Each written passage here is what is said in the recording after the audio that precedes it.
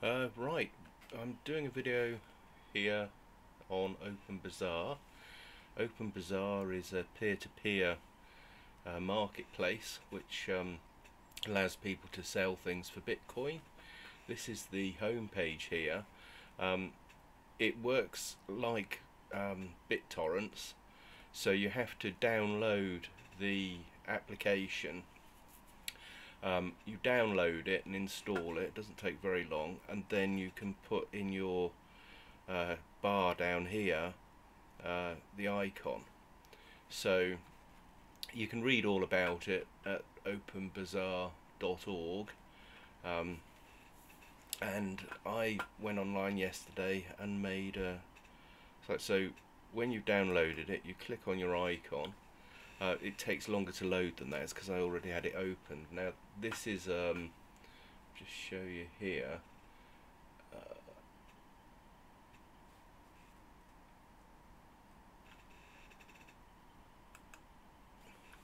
There we go. See, this is an independent window. If I put that up there,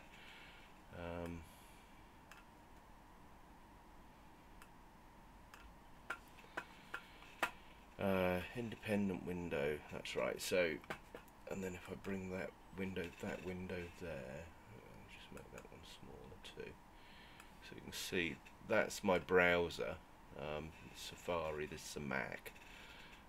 So, I mean, if I close my browser, you see this is still open, and this exists as a web page just on my computer, and other people can access this site when my computer is on and this is actually open.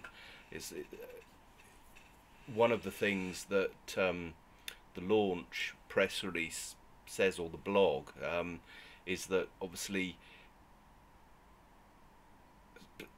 people might want or prefer to get their site hosted remotely, so that it is up for 24 hours. That's if you don't keep a server on which you're running this for 24 hours yourself at home. I mean, that's easy enough to do, but there are, I see some people already offering remote hosting, whereby you put your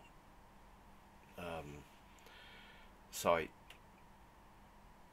remotely, and so people can look at it 24 hours. I turned this off overnight because it's still registering and all the rest of it, because it takes a time to propagate to the network.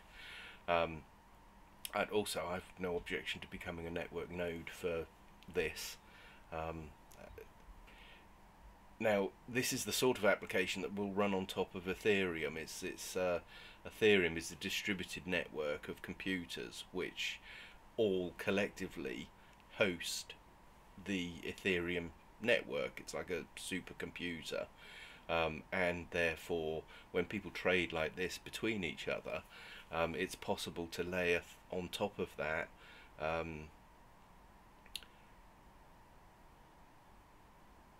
smart contracts.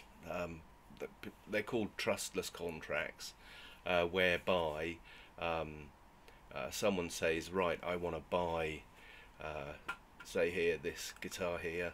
This is my 1974 Les Paul, which I don't play much anymore, not because I don't like it. I've just been doing other things seemingly forever. Anyway, it's a 1974 Les Paul standard. You can click on the photos and then scroll through. That one's a bit out of focus, so it's that one. That's its hard shell case. It's just a ruler along by the scale length. See, it's a vintage guitar, so it's got buckle rash on the back and all that. So it sounds absolutely awesome. It's a great guitar. So there's a serial number.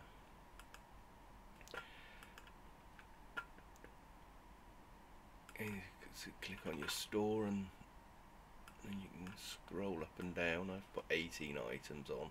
I've put some art on here as well, which I haven't got the wall street. I used to live in a much larger house and had much more room to, so I've got a whole bunch of paintings and what have you, which with nowhere to hang them. And So here you see you make yourself a thing. So if you then say buy now, what happens?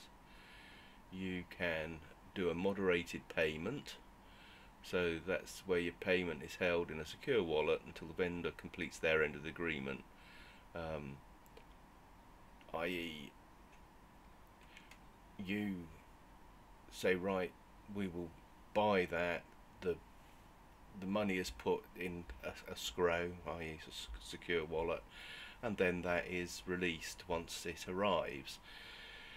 And moderators can moderate any disputes on that. So say it arrived damaged, well, the shipping company would know it was damaged as well, and presumably it would be insured or whatever.